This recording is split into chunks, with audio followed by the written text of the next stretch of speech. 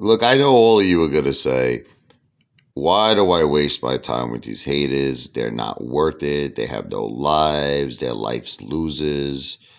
And you're right. But maybe it's because I'm from Brooklyn. I'm Italian. I have that Sicilian thing going, where it's like that Michael Corleone thing, where I just can't allow people to say certain things without fighting back. And I apologize to the people who support the Apefather, who love me, and they're just like, Apefather, you're better than this, be the better person. The truth is, in Brooklyn, when you slap us, let's say if someone slaps me in my face, even though I'm a Catholic and I'm a Christian, we don't buy into that whole turn the other cheek. We don't. We fight back. If someone slaps me, I slap back, much harder than they slap me. I mean, that's just the way it is. I can't change who I am. I apologize. I can't change the person I am. You look at this girl, Veronica, okay?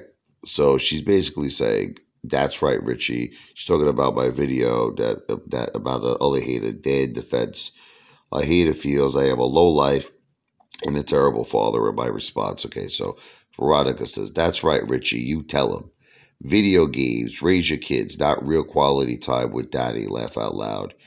Keep the kids busy, Richie. Boy, you're almost at 1 million videos. Come on, you're slacking. Okay, so let's just talk about who this girl is. Okay, this is a girl who made me understand she was having family issues. She was literally almost in tears with, I don't know what, honestly, what was going on in her life, but I know she has children and I know she was going through difficult times. I sent her $300 on her birthday. Okay, and I made a whole video. I was singing to her, and I dedicated a song to her, and I always treated her like an ape sister. I just she flipped out for some reason. This girl just completely flipped out on me. I don't know why. I never understood it. I just don't get it. I don't understand. You know what bothers me is that, let me tell you what bothers me. You know why I get mad? When I don't mind if someone, let's say, I never met you before, you're a stranger, which I never met her, but let me change that analogy actually. If I helped someone, it doesn't matter if I met them or not. Let's start over. If I helped someone, I don't expect anything in return, but I expect appreciation. I do. You want me to tell you the truth? I like here's an example. If I help somebody, let's say someone is struggling in life, like there was this guy C Diddy. Okay, he's another ape. His mother passed away. His wife had a baby on the way. That beautiful baby is born. They have a beautiful family. God bless them. Their house burned down. He didn't. In this case, he didn't ask me for help, and I sent him money. I helped him. Okay, he appreciates me. Like every time he sees me, online, he always sends a positive comment my way. Ape Father, you're the best. I love you, brother. You know what I mean? It's the same thing with, like Jim Netherly. He's another great ape. His daughter needed to get surgery. I donated, a small amount of money. But this guy always treats me with such respect. He always like says, "I love you, brother." He helps me. He sends me these like cool pictures that he makes of me, like funny pictures. Me with these. I'll be on top of like the Empire State Building or something. He creates these really cool pics. But you know what it is? It's not that I want anything in return. It's just a sign of appreciation. It's a sign of love. And it's because, you know what? I helped you, and you know what? You're my friend, and you in your way helped me. It's like one hand scratches, was it the I scratch your back, you scratch my back. But in the case of this girl Veronica, it's like I help her, and not only does she not appreciate me, but she hates on me. She calls me a terrible father. She calls me a terrible husband. I mean, I'm a terrible son.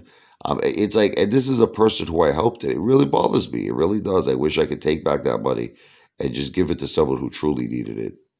But anyway, look at how I responded. I said to her,